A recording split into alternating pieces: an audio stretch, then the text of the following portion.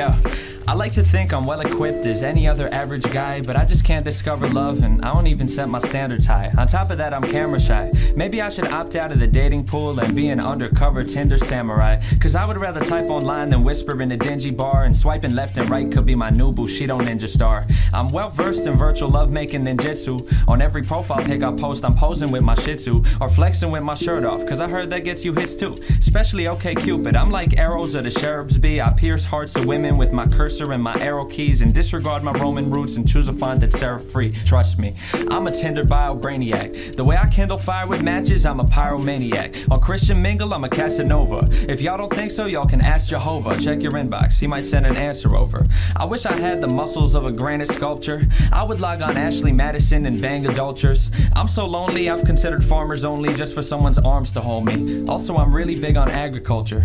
But if I had that body of a Grecian god, I would trawl on POF.com and use it as a fishing rod and hope I don't get catfish. The fact is, if I did, I'd probably play along, cause God knows I could use the practice. And if I'm aching for my roots, I'd visit shadi.com. Message Islamic, Wahhabi, Hijabi, Hadi, Salam. And Sunni, Shia, those are both denominations I respect, cause I just care for our connection. I don't care about the sex. Sometimes I uninstall my apps in reckless insurrectious rage, then regret it while I check the Craigslist misconnections page. Then I think that I should get out more and disregard my mobile cell. Get to know the local teller at my Barnes & Noble well, and check out what she's reading while she's charging up my total sale, and ask her if she likes the novel.